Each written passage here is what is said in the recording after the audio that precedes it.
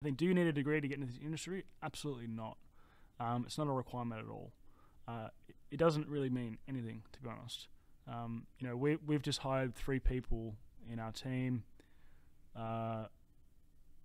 One of them has a bachelor's degree, one of them has done an online course, and one of them has had, 2 years in accounting. And that's, completely different walks of life, and they've all come in at the same role. I would say that it really comes down to the person and their attitude. Thanks for coming on to have a chat. We are talking cybersecurity today, specifically around career development, breaking into the industry, and all that kind of stuff. I know a lot of people who watch this channel, they want to get their foot in the door, right? They want to land their first job and progress their career and so forth. Now, you just have a wealth of knowledge around these topics.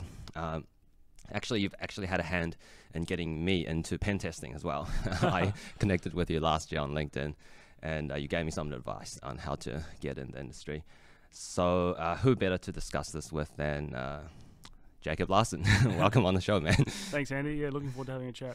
Yeah, so why don't we start off with a bit of background, like what you do and how did you get into cybersecurity? Sure.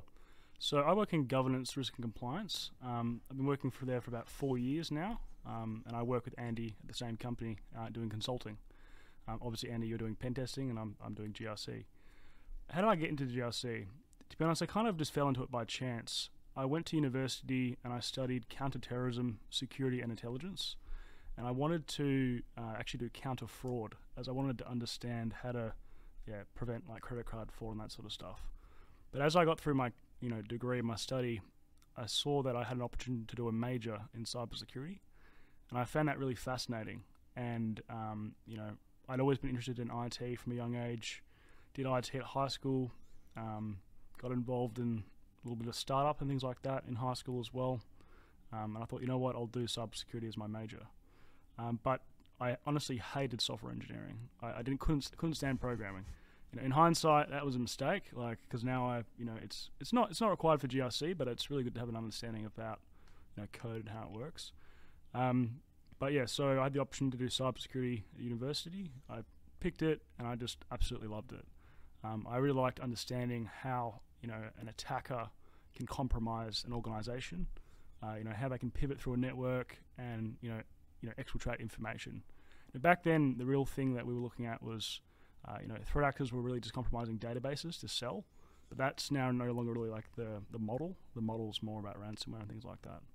But yeah, that's what I did. I finished that, and at the end of my course, I had the option to do an internship, and from there, after a 3-month internship, got offered a full-time position, and stayed in the team. When I actually had my first interview, they said, "What do you want to do?" And I said, "Digital forensics."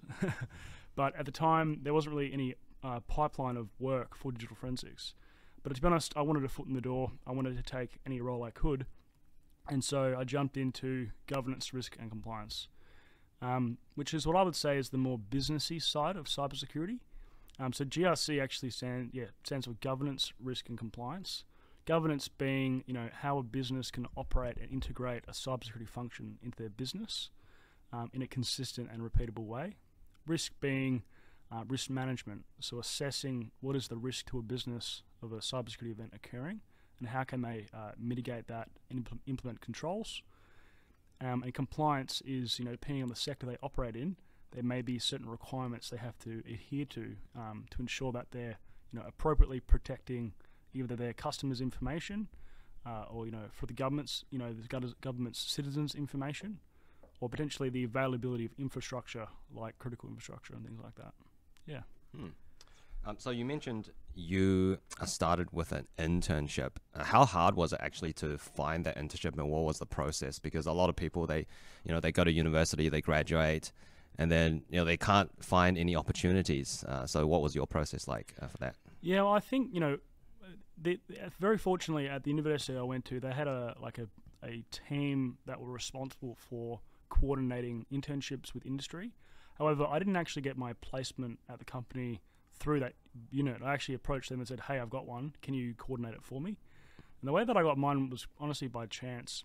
I was at a charity dinner that I bought a ticket to, just speaking to random people in business, and said, you know, I'm studying cybersecurity and counterterrorism, you know, and they're like, oh, I know someone that has just started a consulting company, and that was Sven from Diamond Cyber. And so they gave me their email, their contact. I reached out and said, can I come in just to ask you a few questions? I didn't necessarily say, can I have a job, or can I have an internship? I said, can I have a conversation? And I think that's what, you know, will be good for people as a recommendation. So networking is one thing, but when you do networking, you don't just approach someone and say, can I have a job? Yeah, it's about building a relationship, you know, asking questions, you know, showing that you are genuinely interested and passionate and you want to learn and know more. And then from that building that relationship, you will develop opportunities to have an internship or have an interview for a role. And that's how it worked for me. I had a conversation, came back again for another conversation a couple months later, and then was able to secure an internship, and then contacted my university, and they kind of lined it up from the paperwork side. Yeah, nice. So you actually sort of landed that role from a live event where you were, you had the opportunity to meet people in the industry, and that was through just the university events. Yeah, so it wasn't actually a university event. It was just like a random charity night. My dad was actually involved in the charity night. I know it's probably not, it's a very niche circumstance that probably not most people would get into when it comes to finding a role. So for me, that was just real luck, to be honest, meeting the right person at the right time, and just casually conversation. But in terms of recommendations for people that are trying to break into the industry, I would say that networking is, you know, 50% of it. You know, having the skill and the talent is one thing, but at this, you know, these days, the universities and the courses online and things like that are spitting out a lot of graduates, and the amount of entry-level roles that are available is quite minimal. So getting a first job is really difficult, particularly if you're, you know, in a different industry, you know, trying to pivot as well. And so it's not enough just to have the paperwork, which is the tick in the box for, you know, I've got a degree or I've got this cert and things like that. You really do need to go and have conversations with people. So, you know, in Australia, there's heaps of events, you know, conferences, there's networking nights. Like we have one second Thursday of the month in Perth where you can, you know, go and have a beer and have a conversation with people. But obviously, speaking to people in person's one thing, but also going online. You know, creating a LinkedIn profile, filling in some information on there, and just reaching out to people randomly and asking questions. Yeah, so I think a lot of people who end up in cyber, it's sort of like that randomness factor in it as well, just randomly meeting the right person. But then you also have to sort of put yourself in that position as well, right? You have to like go out there and look for these networking opportunities, which I don't think like a lot of people who go to university do that much. No. Yeah, I mean, to be honest, and I mean, people that go to university are typically that young demographic, like myself when I went, and, you know, I didn't go to half my classes when I was at university. You know, you're too busy either working part-time or, you know, drinking beer and things like that, you know. So people will often sign up to things but not actually show up, particularly for students. But to be honest, the ones that get their roles secured for is when they graduate, when they've already been searching for a role 6 months before they finish, you know. I think networking is really important, as, you know, you can only glean so much from a resume when it gets submitted to you, you know. From my perspective, you know, now that I'm in a position where I'm interviewing people, you know, you can only get so much from a resume, but if you see a name and it's familiar, or, you know, someone that one of your peers has spoken to that person, that can be all it takes to kind of just go straight to the interview. You know what I mean? Yeah, so if you know the person, then you'll at least like get them to come in and have a chat, and sort of opportunities will open up from there. Yeah, well, you know, if you've already had a conversation with someone at like a networking event or, you know, a conference or something like that, you probably already have a good understanding of, well, one, what part of security are they interested in? You know, is it digital forensics, penetration testing, GRC, you know, being a SOC analyst, things like that. And two, you know, how they articulate and communicate themselves. I mean, particularly for GRC, it's not just we're looking at what is your technical capability for entry-level roles. It really is, what is your attitude? What's your approach to learning? You know, those sort of characteristics are really important. And so having a conversation with someone at an event, you can quite quickly tell, you know, why this person is in security or what motivates them. You know, what are they passionate about, you know? quite often people will say, oh, I want to get into cybersecurity, it's the next biggest thing, but it's like, what does that actually mean? You know what I mean? Are you just trying to get on the bandwagon because you think you're going to get a good salary? Or are you, really curious about how attackers work and, how an organization's structured? Are you passionate about, giving back to your community, things like that? Those are more meaningful causes and attitudes that we would look for when interviewing a candidate. Yeah. Right. Yeah. So I think a lot of those things you mentioned are actually like soft skills. Like you have to be able to talk to people and actually make a more personal connection, perhaps. Yeah, definitely. Yeah.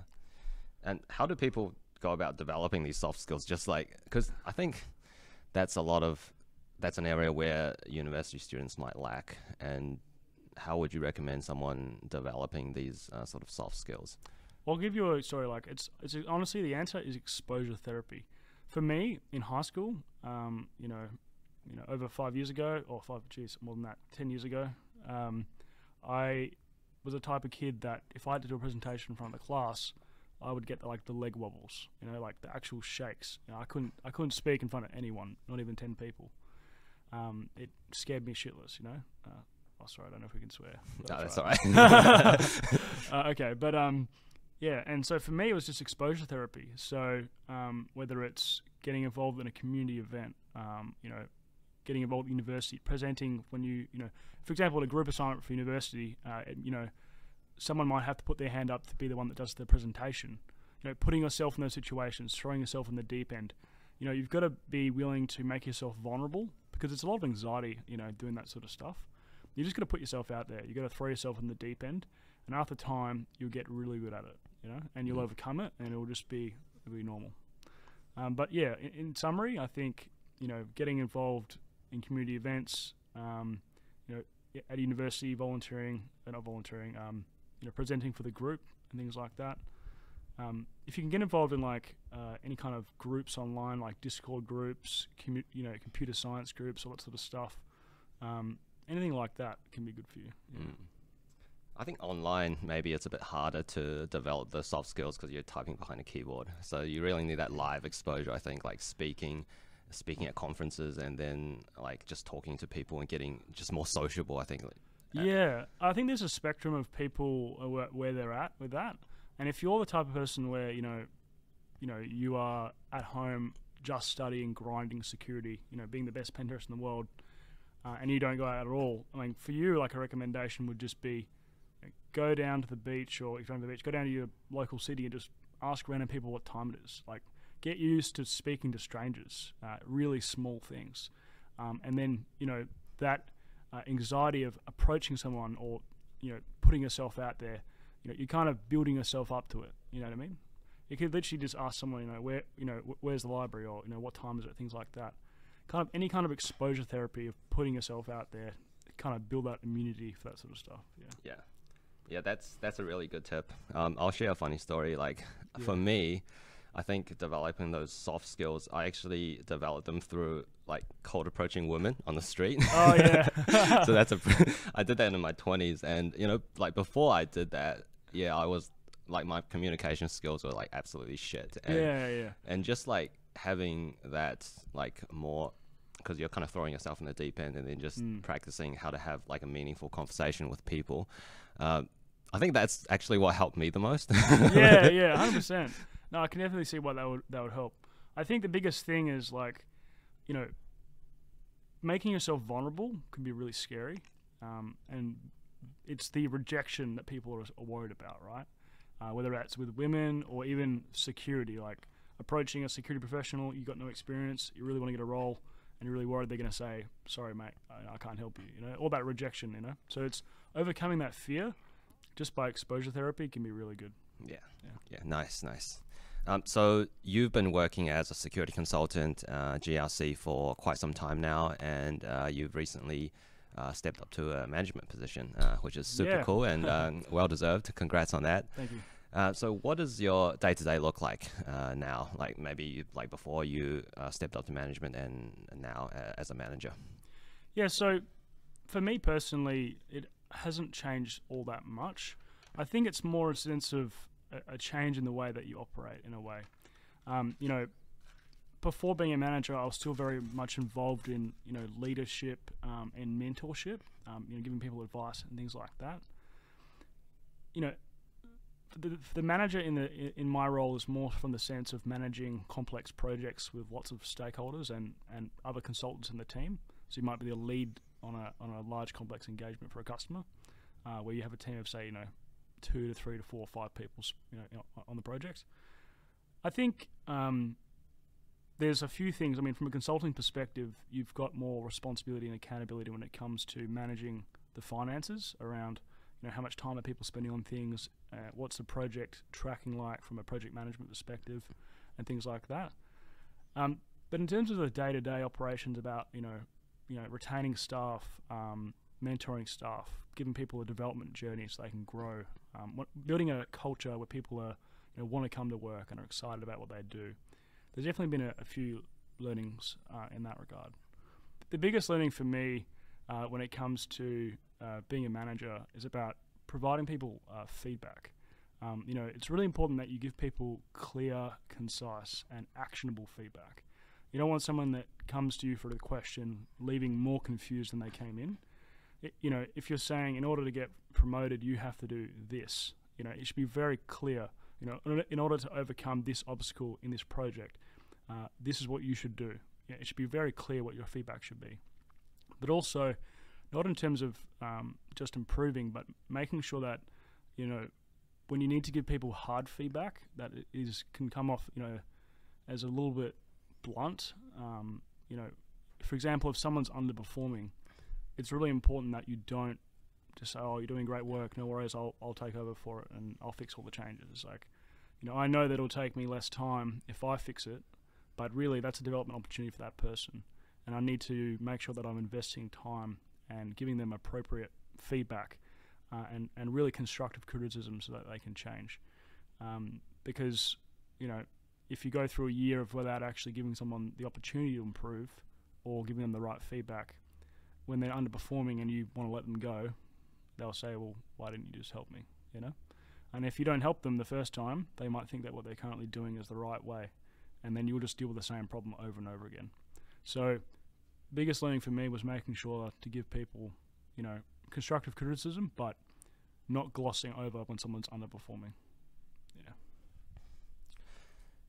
So, how did you learn these concepts as a manager? Because you're still very young, and you've progressed your career in this industry, I think, extremely quickly.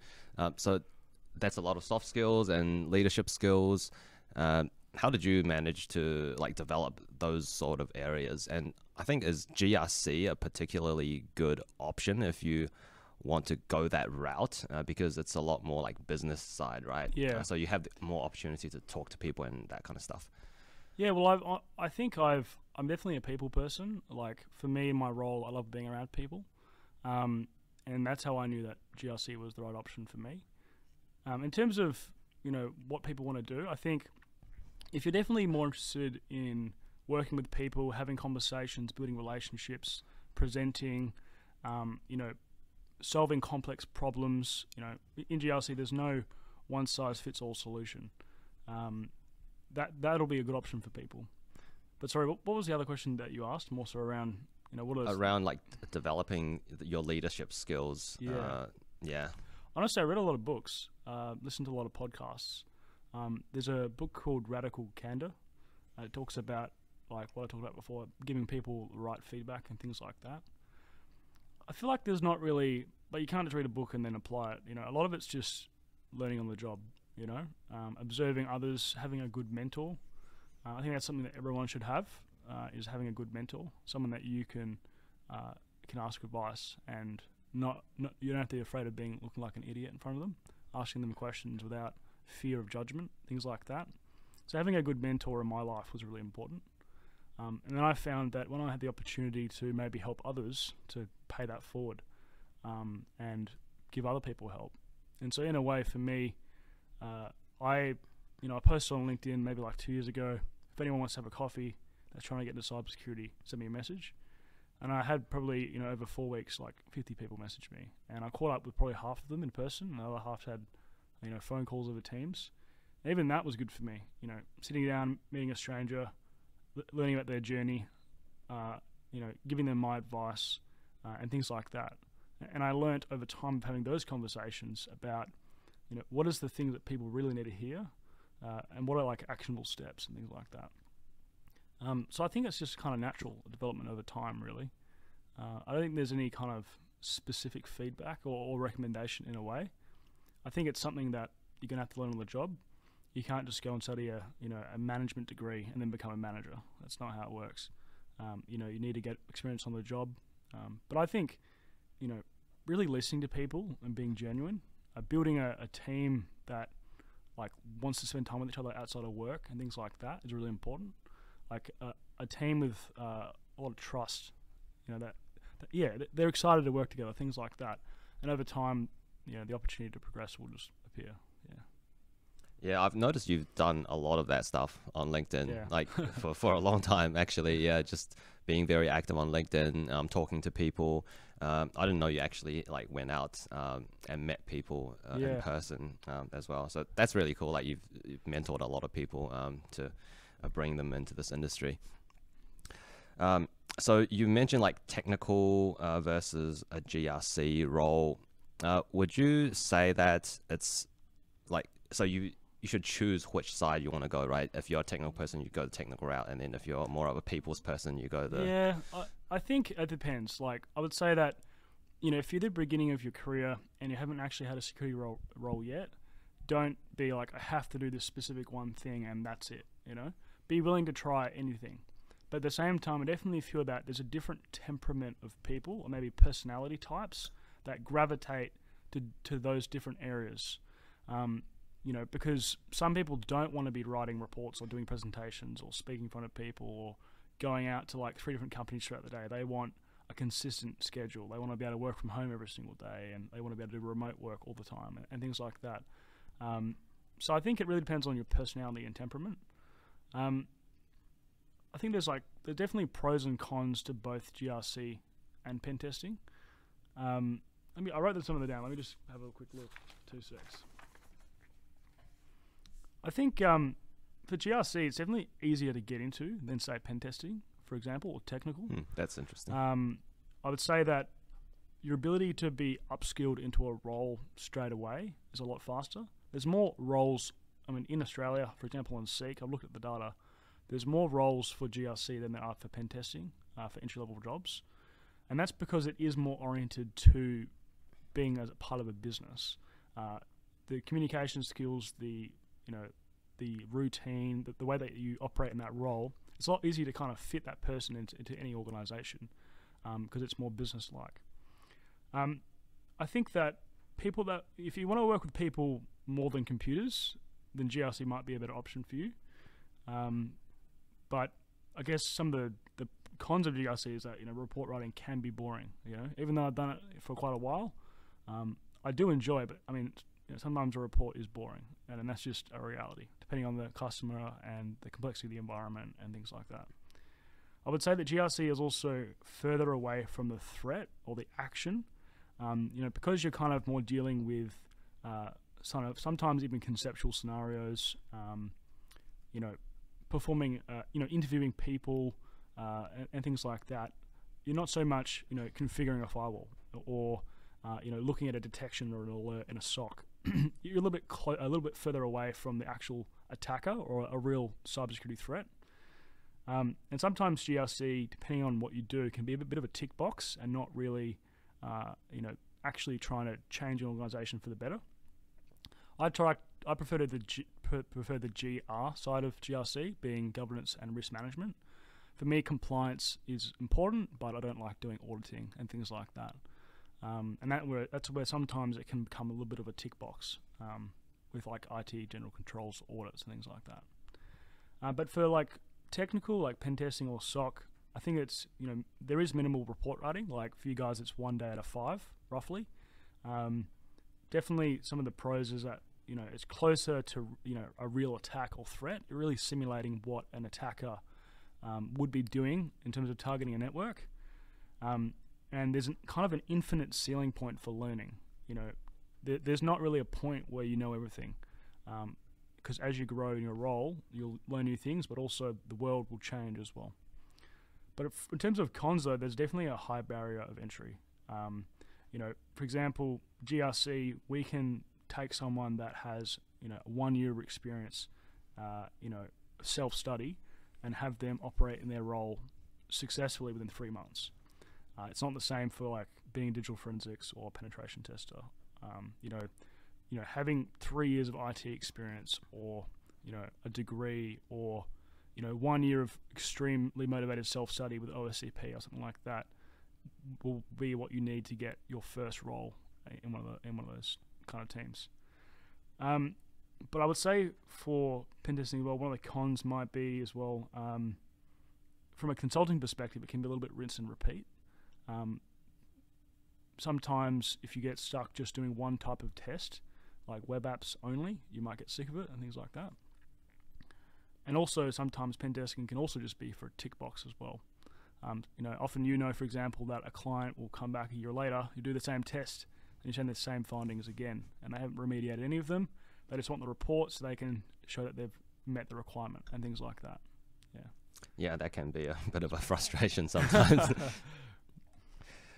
So you mentioned temperament, and also it's easier, like more jobs available for GRC. So perhaps something people should consider is just being more flexible. Like if they want to get into cyber, consider different options, like different routes to get into cyber. And actually you can move around quite easily, I think. Absolutely. Once you get your foot in the door. So you may get into a GRC role and then you want to move to pen testing or whatever, like 6 months or a year down the line. That's actually a pretty simple, like relatively simple move compared to you're just not in the industry at all, right? Yeah, you've proved your value. If you have been able to get a cybersecurity role and done it for a year, whether it's GRC or something like that, and then you want to pivot into a SOC analyst, it's 1,000 times easier than trying to go from the other way around. But if you go a bit too deep into the management route, then would you say it's a bit harder to come back to a technical role? It depends on the person. It really comes down to your own expectations. For example, right now, for me, if I wanted to be a pen tester, I absolutely could, but I have to be willing to understand that, I've got, 5 years of experience in another domain. If I want to go into a pen testing role, I'm going to have to take a huge salary cut, and that's basically it. It's about your own expectations. Is it easy to move between those roles? Absolutely. But you just have to manage your own expectations. You're not going to be expecting the same salary or benefits if you're going from 5 years in one domain to 0 in another, or 1 in another. That's the only thing that really stops people from doing those changes, is they get accustomed to a certain lifestyle. And also they're probably more comfortable in their role. Yeah, I guess after you've done it for like 5 years or something, it's a bit hard to like jump into a completely new field and just like go back to level 1 again, essentially. Yeah, it depends on the person. Like some people might be able to find a role that's a combination that's a bit more technical and management, you know what I mean? But in some circumstances, if you want to change from, let's say I think for GRC to pen testing, it's probably the hardest jump, because GRC is more management, business oriented, and risk management oriented, and pen testing is extremely deep and technical. Whereas if you were a network engineer for 5 years and you wanted to be a pen tester, that would be an extremely easier transition. You wouldn't have to take as much of a salary cut or anything like that, if any, because your skills are very transferable. Whereas from GRC to like pen testing, there's not as many transferable skills. From a consulting perspective, there would be, in terms of like, how you manage a project, how you speak to customers, all that sort of stuff, and how you control a scope. But when it comes to actually doing a role, like pen testing a system, you'll have an understanding of like a Windows enterprise environment and things like that, but it's not hands-on, so it's not as many transferable skills. So would you say, some people like say GRC is like talking about cyber security and then pen testing or SOC analyst is like doing cybersecurity. Would you say that's pretty accurate? I would say somewhat, yes. It really depends, because GRC in many businesses can mean so many different things. In our team, we kind of absorb all of the work that any other team doesn't want to do. We do very detailed risk assessments of, looking at architectures of an entire environment, looking at information flows and determining, what are the risks that exist in the system. But yes, we may do that discovery through interviews or, getting someone to share their screen and showing us a configuration. So in that regard, talking about it, yes. But it's not like we're just having conversations about things and that's it. Yeah, and going to that point about moving, like pivoting within domains in cybersecurity, I've noticed like a lot of people on your team are quite interested in getting into pen testing, but I think most of them are pretty early in their careers. Is that accurate? Yeah, so we did have one person in our team who was with us for about, I think, 9 months, and then they wanted to be a tester. And I said to them, yeah, absolutely, like, give it a crack, you know what I mean?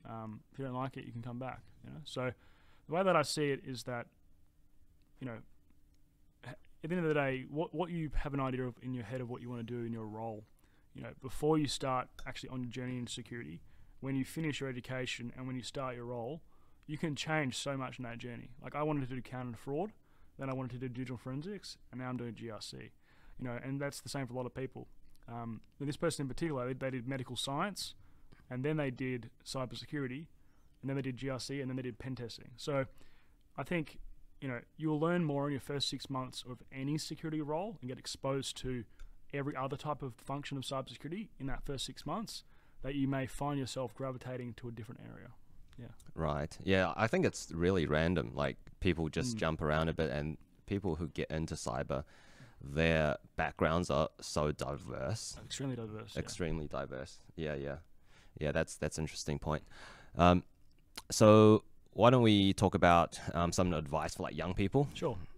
So if someone is like 18 years old and they're considering a cybersecurity career, what would be your recommendations to that person? Like, is it still worth getting a degree, for example, certifications? What are your recommendations around that?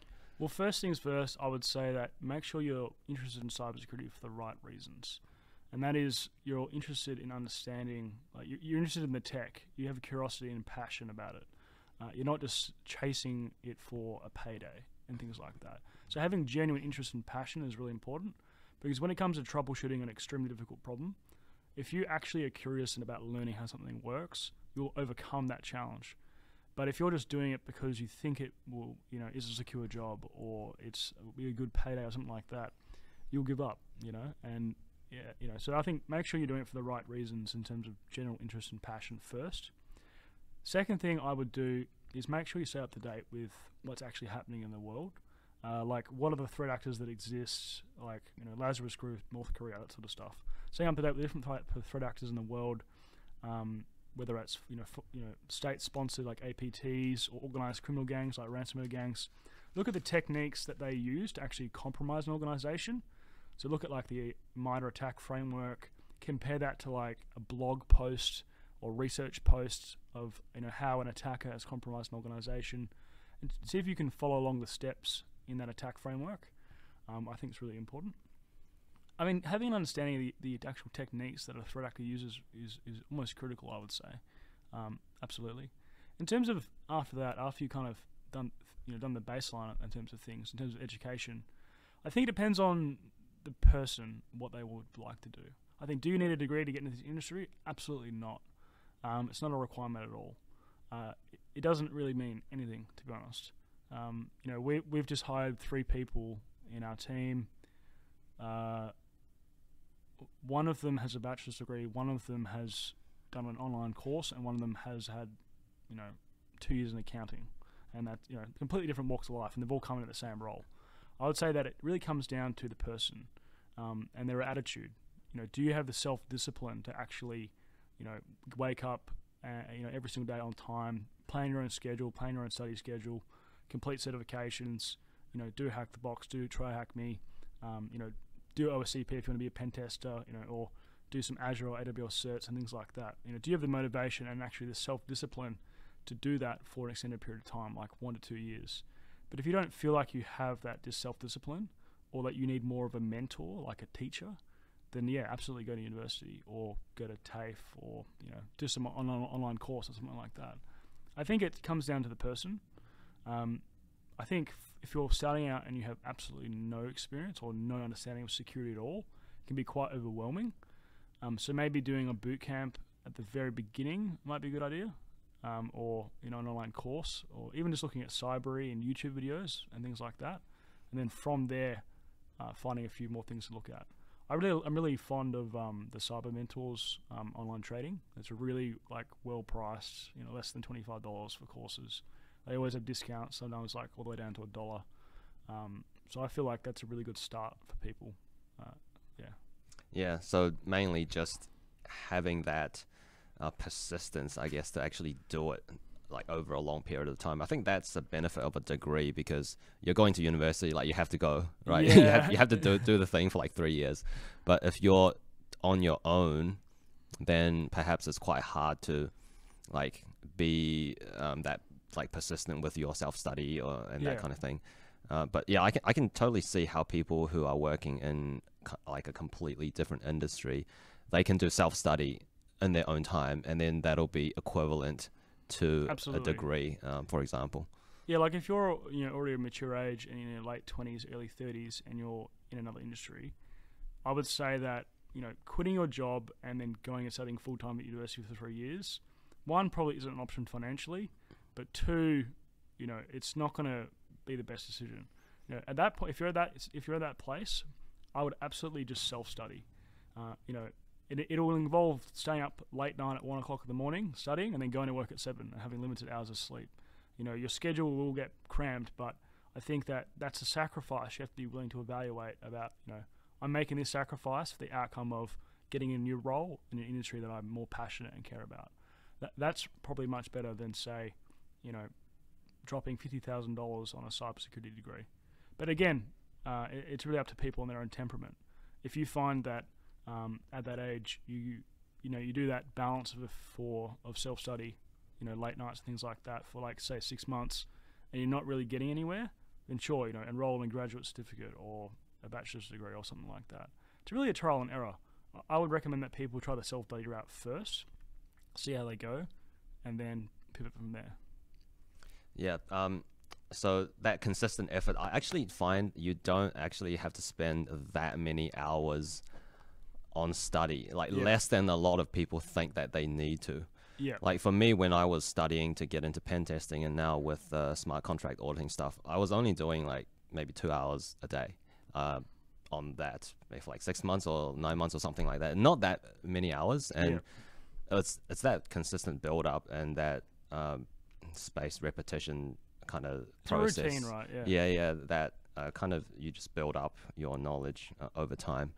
But for the degrees, you do get some stuff, I guess, more networking opportunities, you mentioned earlier, which you don't really get. If you're just in your own basement studying, for 2 years and nobody knows who you are, then you're not going to go anywhere either, right? That's true. Yeah, there's definitely an opportunity, to get involved with the Computer Science Association at the university, or to go to career fairs and things like that, or have guest lecturers come to the university and do talks. We do a lot of guest lectures at our company with a lot of universities and things like that. So, for me, I didn't actually even go to them. I did a lot of my classes online when I actually studied. But looking at students now and what they have available to them, it is really unique and quite valuable. For me personally, at my stage of my career now, I've thought, do I want to do a master's degree? And really, it's going to add no value. It's going to cost me $50,000. I'm better off just spending, $500 on an Azure cert or something like that. You know what I mean? In terms of development. But yeah, it really depends on the stage of life that you're at. Yeah. Would you say the degree was actually useful just for yourself? Absolutely. Yeah. So I studied counterterrorism, right? So I learned a bunch of stuff that I'm probably never going to apply in my role. But I was really interested in national security and things like that. And I think that interest has followed along into my role now. So I do a lot of work with defense and then state police and federal government and things like that. I think that there was a few things that I learned about risk management in my course which were relevant for security, which I didn't learn in the cybersecurity part. But we were learning things about physical security controls at a prison, and how CCTV cameras work, and how to break into a building using a HVAC system. going to the aircon and stuff like that. Like that stuff I'm never going to use in security, you know what I mean? But it was really cool. So, I mean, at the end of the day, I would say, I could probably use 20% of what I studied in my role, but I didn't actually study cybersecurity full. But I think it was just teaching me how to learn, teaching me about how to research, how to write things, how to articulate my thoughts, how to articulate a message and things like that. Because in security, a lot of what you do is, from an advisory perspective, is influencing people to make changes to their organization, to their technical environment. Trying to get people to make changes, and the way that you word a recommendation and things like that can be really important. Yeah, because like cybersecurity degrees, they're relatively new, right? They seem to have just popped up over the past 5 years, like out of nowhere. Every university seems to offer them. I'm just wondering, are they actually like good? Because like for pen testing, like we have a lot of pen testers that just make fun of what they teach in the degrees and that kind of stuff. And most people who like actually landed a role, they did a lot of self-learning, like with the OSCP and just the learning in their own time. So yeah, I'm wondering, like, should people do some research on the university, like whether the degree is actually good or not? 100%. And it comes down to like the longevity of the course. Like there's 4 key universities in our city, and 2 of them have had courses for 5 to 10 years. One of them had a course for less than a year, and one's had for 2 years. And the one that's had for less than 2 years and 0 years, those courses are awful. They're not. I would not be enrolling in those universities. Whereas the other 2 have a really good name for themselves. I think it comes down to like the types of lecturers, research the course, look at the course, look at the units, look at the assignments that are linked to the units. Like a lot of universities have an online handbook. You can search the unit name. You can actually check, what are the assignments, what are the key topics, what are the learning objectives. Because the title of the degree might sound cool, but if you look at a cybersecurity course and the whole thing is just all software engineering units, that might not be your thing. Whereas if you look at another course, it might be all network security units. That might be more your thing. So looking for the combination of that is really important. And another factor to think about is the cost of the degree. Like I did my degree ages ago, and the costs were much lower then, and now it's like 50K. Is that 50K for a year or 50K for the whole degree? No, it depends if you're a citizen of Australia or you're not. Because there's, for me, my course was actually 24,000, but that's because I did counterterrorism with a major in cybersecurity. But I think a cybersecurity degree is like $40,000 to $50,000 for the whole 3 years bachelor's degree course. But if you're an international student, you might be paying that per year, so it's about $150,000 or that's just crazy price. Yeah, it's a shitload of money. I honestly feel quite bad for international students, to be honest, because they come here, they spend $150,000, $100,000 on their degree, and they can't get a cybersecurity job because they don't have a visa. They only have a temporary student visa. And a lot of work, particularly in cybersecurity consulting, we work for federal government. You have to have either PR, permanent residency, or be a citizen to actually do the work. So we don't hire entry-level people that don't have those working rights. And so a lot of people just end up going and doing Uber driving and Uber Eats and all that sort of stuff. And it's just a waste of like talent and skills, But at the end of the day, that's just the visa process. So yeah, like I don't know, like I just can't really justify that cost in my mind. Oh, no. Like if I was starting again, if I was 18 or something, God, no. I don't think I would go to university, to be honest. Like if you did, for example, if you want to get into pen testing, you did the OSCP, maybe you can get OSCP plus a couple of other certifications. You would be like more hands-on and have more practical skills than someone that went through a course that was just mainly doing like theoretical kind of stuff. Yeah, for sure. It depends on the university. Some universities are more theoretical than others. I know that most of the pen testers in our company, they all went to one particular university and did computer science, actually not cybersecurity. Because obviously, in cybersecurity, as a pen tester, having really strong programming skills, a strong understanding of databases, things like that, can be really important for your role. But yeah, I'd say like if I was to go back and do it again now, I don't think I would. Or for me, I'm glad I did my course. But if you're looking at it from a cost perspective purely, and you do feel like you have self-discipline to study your own way, there's no point going to university. Yeah, it's a waste of money. Yeah. And you're saying that wouldn't necessarily hurt them when they bring, like they'll give you a CV, you see they haven't gone to university, they've done like 2 years of self-study. That wouldn't necessarily hurt them in the application process. No, at least not for our company, no. There will definitely be some businesses that are still in the old way, and it's you don't have a degree, you can't even get a walk into the door for an interview, you know what I mean? Like finance, you will not be getting into a lot in finance unless you have a Bachelor of Commerce or a Bachelor of Finance or whatever. But for security, I think we're a bit more progressive in that way. I think it's because at the end of the day, there's so many roles that need to be filled, there's so much work that needs to be done, we can't put blanket rules on who can have a job and who can't.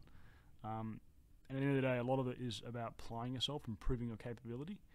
And at the end of the day, yeah, the way that I like to compare cybersecurity is like to art, You can go and do, an arts degree, but if your painting looks like shit, you're not going to get a job. You can not go to arts school, but you can make a really nice painting and you can sell it. You know what I mean? So it's kind of the same approach. I know plenty of people that I studied with still can't get jobs because they just never really actually applied themselves or never really learned anything from their course or didn't really put in the effort for their assignments and things like that. Whereas I know people that, there's even a person in our company over East who is 19 and works in cybersecurity. You know what I mean? Finished high school, did a year of self-study, got a job. So it really is up to the person. I think the most important thing to learn about this is about your own determination. You can do anything that you put your mind to. We're all humans. All the challenges that we've developed when it comes to security, we can overcome it. You know what I mean? You just got to apply yourself, and you've got to be willing to have dedication, commitment, and self-discipline, and you can do anything. Yeah, 100%. Like the degree is just sort of there to help you stay consistent, and there's a huge difference between people who actually apply themselves or they just put the minimum effort and they just cram for the exam and then just pass it and then get a degree. That's like a massive gap there. 100%. Yeah, which I guess why that kind of devalues degrees a bit almost, because you see someone with a degree, you can't really tell if they actually are one of those legit people who studied quite hard for their degree, or is it just like somebody who did the minimum and just got a pass? Because it's super easy to get a degree if you do the minimum. Yeah, honestly, the way that I see it, it's a kind of a thing of the past. I mean, a lot of young people, when they finish high school, their parents say, you've got to go to university. You've got to do something. You've got to go do a course, things like that. And so a lot of people just go to university because their parents tell them to. You know what I mean? I definitely think that my family influenced that on me. They didn't say you had to do it, but it was still my choice. But it definitely had an involvement in my decision making. And so, because back then, 20 years ago, it really did set you apart from others. But now it's, it's like candy. Everyone's got it. You know what I mean? Like, it's really not that special. I don't even think about university at all anymore. It doesn't help me in my role at the moment, that's for sure.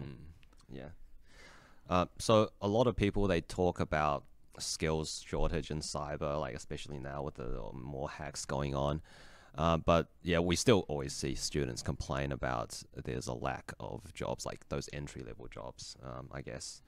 So would you say the jobs are still out there, but those students are not like the ones that are applying themselves, or would you say it's just less entry-level jobs?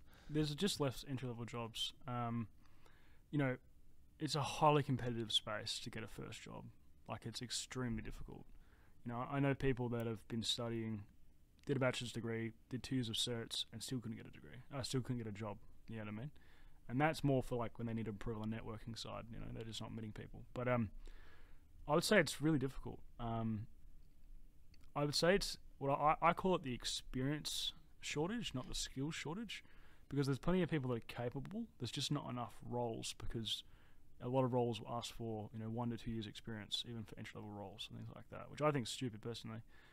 But yeah, I think it is a real problem. The thing is that if you think about it from a business's perspective, if they didn't previously think about cybersecurity and they go, okay, we need to do cybersecurity now, we need to think about this. They want to be able to take someone on that's done it before to help them. They're not saying, okay, let's hire someone who doesn't know what they're doing because we can't risk that. You know what I mean? And typically as well, cybersecurity is seen as a cost. Businesses exist to make money, or, to produce services and goods. And so any capital that they have, they try and put that back into the process, which allows them to produce more services or goods and create more money. Whereas cybersecurity is a cost. It's an ongoing cost, both in terms of people, but licenses and things like that. And so spinning up a new role isn't just an easy exercise. Yeah, the entry level, like competition for entry level roles, I do feel it's getting harder and harder. Like, I don't know, like I see people coming in at the associate level now and they've got the OSCP and all that. Yeah. And that was sort of the level I was at when I got a consultant role. So honestly, I'm not sure if I applied now and tried to get in, I'm not sure if I would be in the same position to get that consultant level straight away, or that competition. Yeah, I don't think it's required. Like, some people are just like bloody good, you know what I mean? Like really good just by luck. I don't think that it's 100% a requirement that you have to have an OSCP to get a pen testing job. At the end of the day, it's a really easy way for someone to look at a resume and go, I know that this person has at least this minimum level of capability, or they can do this amount of things, right?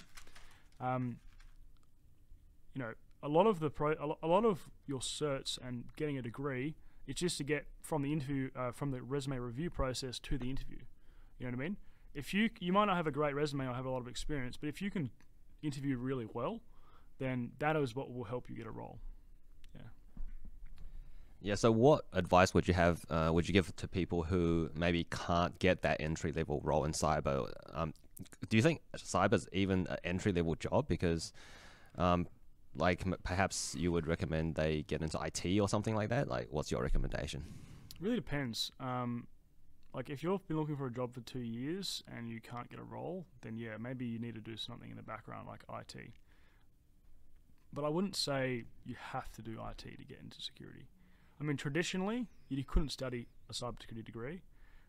5 to 10 years ago, cybersecurity was a niche IT domain. People would work in an IT role for 5 to 10 years, and then they would pivot into cybersecurity. And so all the really senior people in our organization come from that background. So I was very fortunate that I was able to get into cybersecurity directly after I graduated, but that's not the case for most people. So if someone's been looking for a role and they can't get a role, I honestly think that they can. They need to just really be reflective on themselves. Honestly journal and really reflect. What is limiting me from a role? If you get rejected from a interview process, seek feedback. Follow up by email to each panelist person after the interview directly and ask for feedback, even before you've had an outcome. Things like that, improve yourself going forward is really important. Because you may have really good technical skills, but your soft skills may not be sufficient. But yeah, it really depends. I'm not sure if that answers your question. Yeah. That's a good answer. So yeah, it's going back to the soft skills kind of thing, and I think people need to approach trying to land a job, especially that entry level job where it is the hardest job to get. They kind of almost have to, going back to the OSCP, try harder thing. Interviewing is kind of like a skill. You have to keep doing it over and over again and failing, and then eventually, like you mentioned before, the exposure therapy kind of stuff. It is a skill, and then you will get good at it if you actually do go through the process, right? Absolutely. I think the biggest thing is being genuine. Showing people the real side of yourself. If you're going into interview particularly, people can get quite anxious. I like to say at the start of the interview, if you are anxious, say it. Just so you know, I'm a little bit anxious. I really, really care about this opportunity. So if you see me take a little bit too long to answer a question, just know that I'm investing some time because I want to give you a detailed and thought out response. So things like that, having really casual conversational pieces when you're having an interview with someone makes it less robotic and structured and more kind of free flowing. And it shows that, you're a human just like them, and that you're passionate, you're eager, you're hungry, but that you are, a little bit anxious and things like that. Because when I say about these, developing these soft skills, because obviously there's people who are introverts, some people are extroverts. We're not just hiring people which are all extroverts and can all approach people in the street and things like that. You know what I mean? It's a combination of both. I think the biggest thing when it comes to an interview is one, answering the question that you're actually asked, breaking it down into pieces and responding. Two, if you don't know what you're talking about, just say, I don't know how to answer that question, without trying to, bullshit your way through it. And I think focusing on how you articulate an answer is quite important. Yeah, that's pretty good interview tips. A lot of these communication tricks that you can throw in there to help yourself be more articulate and get better at interviews. For sure. So what about for people who are maybe in this industry already and they want to progress their career quickly? Do you have any advice on that? Yeah, continuous learning. I mean, a lot of people think that it's this massive tranche of self-study and education and things, and when you get the job, you're good, that's it, and you can stop and you can kind of settle back down. But I mean, for me, cybersecurity isn't just my job, it's things that I do it every night after work. I do it on the weekend, and not work, but like self-study, research, watching videos, looking at news articles, things like that. Continuously improving and learning is something that you will do in the first 5 to 10 years of your career, and I think that's really important. Continually investing in yourself, putting yourself out there, giving new things a go. Some people can set core beliefs like they're not good enough to do certain things, or not smart enough to do certain things, but overcoming that and giving everything a crack. Because when I started in security, people would say, oh no, you don't do OSCP until you have 2 years of pen testing experience, you know what I mean? Or you don't do CISSP until you've had 5 years of cybersecurity experience. But that's just what someone's opinion is. You can do anything you want. So don't be afraid of trying to go to the expert level straight away. Yeah. You've got the CISSP. You did it before the 5 years, I think. Yeah, I did do it before the 5 years. People did tell me, do the Security Plus, and then a few years later, do the CISSP. And I thought, well, they look pretty similar. Why don't I just do the CISSP straight away? And I was 19. I had maybe 3 months of cybersecurity experience, and I thought, 21, sorry. It was a while ago. 21, and I had 3 months of experience. I thought, I'll give it a go. You know what I mean? So I did the self-study, no boot camps. I went on Cybery, watched a lot of videos by Kelly, I think Hannison. She was really good.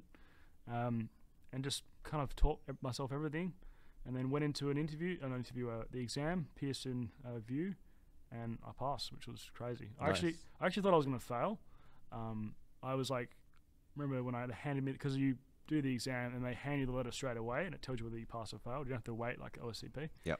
And I was completely shitting myself. I was I actually did it on Boxing Day, so the day after Christmas. So I've been spending my entire Christmas break of work studying all the way through Christmas Day. The next day I did it and I passed. I was like, thank God. But yeah. Yeah, that must have been the exam is so expensive as well. If you fail, you had to pay the full amount, 1,000 or something. Well, again.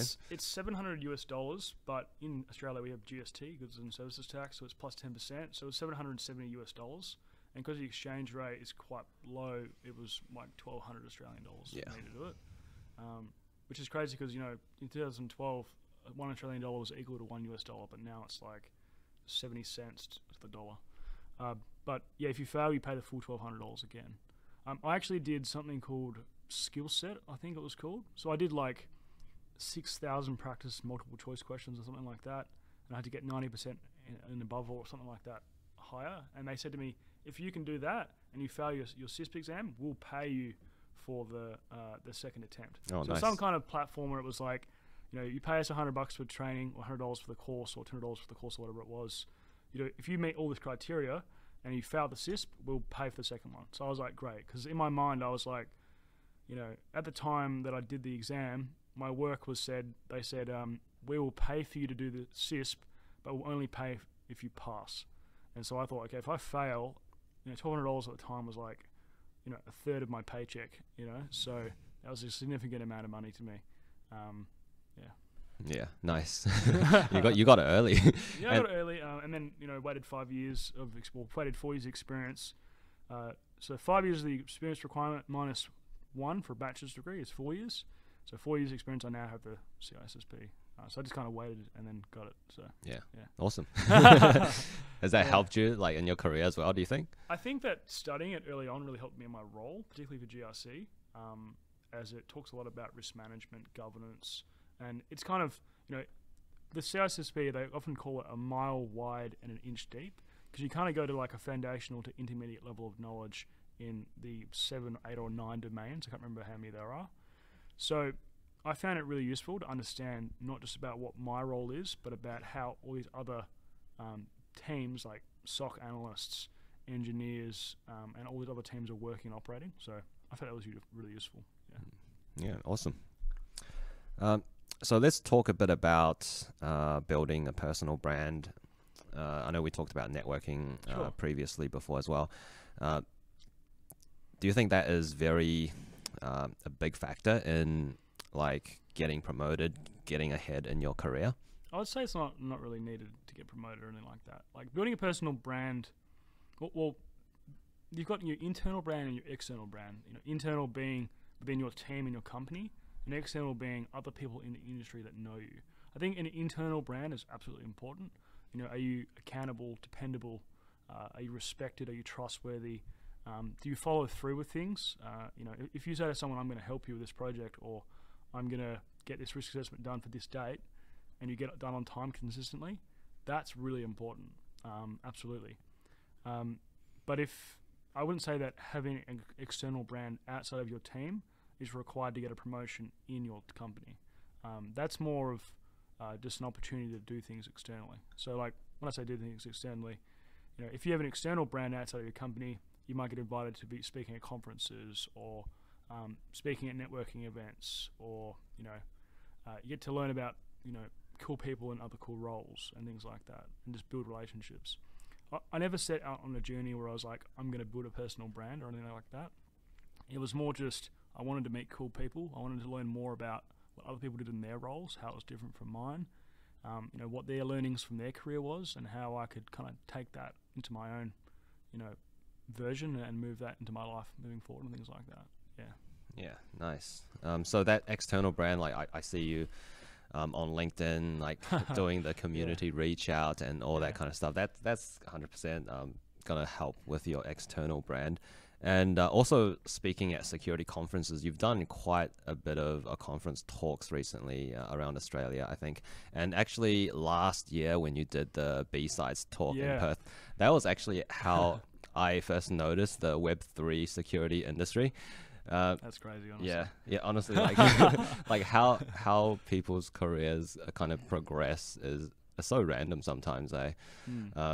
Because I saw that conference talk, and before when I looked at Web3 and crypto and that stuff, I was like, yep, scam, crap. And then, but like approaching it again from a security perspective actually made it super interesting to me. And I think a lot of pen testers or like traditional cybersecurity people, they don't really like understand the crypto and Web3 enough, or they just think it's all scam and just like crap. So speaking at conferences, obviously really good for like building that kind of external brand as well. Yeah, absolutely. I mean, coming to like the Web3 stuff, for me, I'm not like a smart contract auditor or anything like that, but I found it just as like a new puzzle. Like it's a new challenge that not many people are involved in, and that's very fascinating and intriguing. And that's what kind of motivated me to do a talk on. I just essentially did a talk on, the original DAO hack, which caused the fork of Ethereum Classic to what we now have as Ethereum, through the re-entry attack. I found it really interesting, and I kind of just did a case study talk about what the attack was. It was more of an educational piece because we hadn't really had any like Web3 security talks at B-Sides in Perth.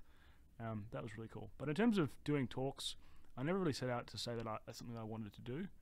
I kind of slowly built up to it, and kind of had like essentially built credibility in that space in order to be able to do bigger conferences. So for me, the first thing I did was I did a guest lecture at a university. One of the lecturers reached out to me on LinkedIn and said, "Hey, do you want to do a guest lecture about enterprise security and governance at university?" I said, "Sure." So I came in, did a presentation in front of some students, which they recorded and put online, and I really enjoyed it. It was really awesome. And then I kind of threw my hat in the ring at B-Sides Perth about a year later, which was last year, and did a talk on re-entry attacks on smart contracts, which I thought was really cool. And again, I'm not a smart contract auditor, but I did do a bit of talked about like application security and things like that in the talk. But yeah, it was just an opportunity to kind of give something a go. It was a really good environment. B-Sides is very supportive about giving people that haven't had an opportunity to talk a go, which I think is really cool.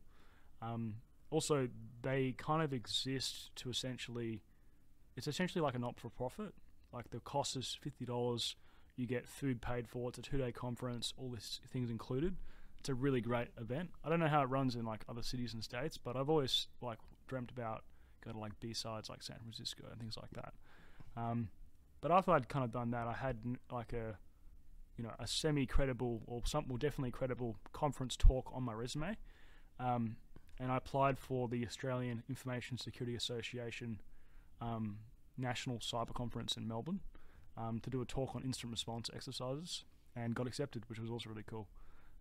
And that was a couple weeks ago, so that was great. Yeah, nice. Yeah, you did a practice of that talk internally. Yeah, I kind of stuffed that up actually, to be honest. Like, I picked the worst time to do a practice. I practiced the talk on like a Friday at 4 p.m. and I'd been in back-to-back meetings for like maybe 5 hours, and so I hadn't had any water. My throat was raspy and dry, and like I just talked so quickly through the presentation. And that's something that I learned I'm so glad that I did that practice before doing the real one, because I learned that, when you present at a conference, it's not just about having the craziest, coolest topic to talk about. Sometimes it's about how you talk, how you convey a message. And speaking really quickly about a technical concept, you're going to lose people. So it's really important that, you pace your words. You speak certain sentences and take pauses to let certain words sink in and things like that. Yeah, nice. How many? So you did the B-Sides, and then so you did 2 conferences essentially. Yeah, just 2 conferences. And are you planning to do more? Well, I definitely want to submit a talk to DEF CON in Las Vegas next year. That'll be awesome. Which would be really sick. And I've been working with a colleague actually about submitting a talk to that. I kind of put it on the back burner a little bit, as applications don't typically open until May next year. So we're in November now, so it's still about 5 months. And so I'm going to start working on that talk towards probably February, March next year. And that'll be more of a security research oriented talk. It'd be really interesting because all the talks I've done have not really been related to my role at all. I've found that no one really wants to hear a talk about how to do a risk assessment or how to write a policy. Like, it's probably like the most boring thing, But I'm very interested in security research and just talking about things that interest me and intrigue me. So, but to get a talk submitted and accepted at like Black Hat or DEF CON, you really do. Well, Black Hat has to be quite technical, so for me, I'm probably not going to submit to that. DEF CON, maybe to one of the blue team villages or something like that, might be a good option. But I'm kind of like, with my other person that I'm working on, we're trying to figure out what we actually want to talk about. We're kind of in that phase at the moment where we're still trying to do the security research and discover something that's different or new or interesting. Because at those type of events, at that level, you really do have to present like a new finding, or a discovery. Yeah. Very interesting. Yeah, I hope you get that talk. Thanks, man. Yeah, that'll be really cool. Speaking at DEF CON, so for like getting that first job, I'm just going back to that topic again. Like, building a LinkedIn profile is probably like a really good way to get that networking started. How would you recommend a student go about building their LinkedIn profile and reaching out to people and that kind of stuff, like if they start from essentially 0 connections? Yeah, I think the big thing that people think about is, well, how can I have a resume or LinkedIn if I haven't got work experience? But I think it's, you've got to focus on capabilities and skills. Well, first of all, have a profile picture which is good, like in sunshine, shows your face, smiling, not like, hiding in your bedroom, sitting on the floor or something like that in a dark space. Like, simple things like that can be really good. In your profile overview, you have an option for description. Put in a description about, that's the first thing someone's going to read when they look at your profile. You don't want it to be an essay, but you want it to be 1 paragraph or 1.5 paragraphs, quite concise. And I would recommend that people put in there, well, 1, what motivates you, and why are you passionate about cybersecurity? You know, what roles are you interested in and are you seeking, and what capabilities or skills do you think you've developed or are wanting to grow into? And so, I mean, it's very easy for me to say that, but to answer those questions on your resume or on your LinkedIn profile is really difficult, because, you know, when it comes to like motivation, you can't just say, oh, it's a growing industry, like I talked about a bit earlier on.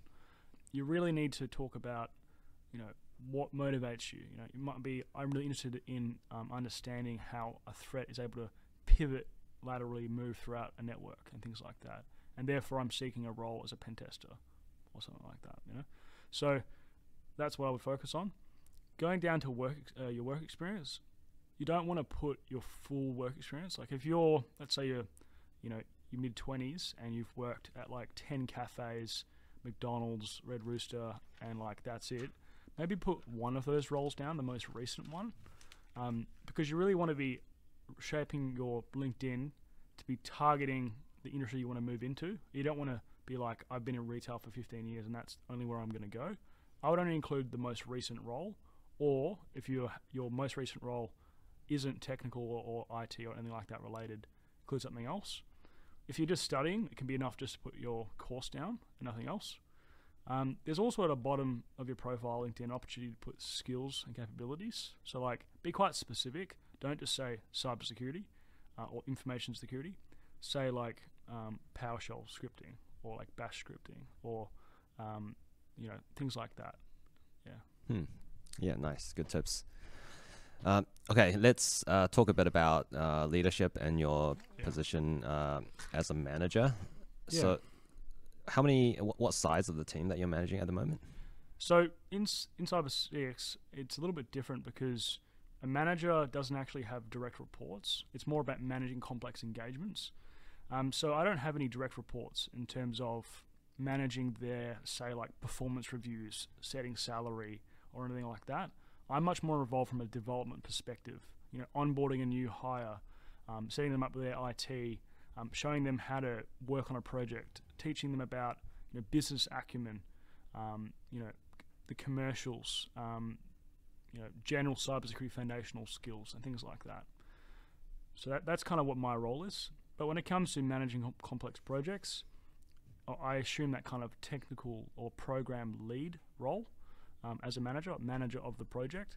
And so sometimes I can have, whether it's one person that's supporting me through to like, you know, it could be 3, 4, 5 people. It could be people in other teams, like in pen testing and things like that.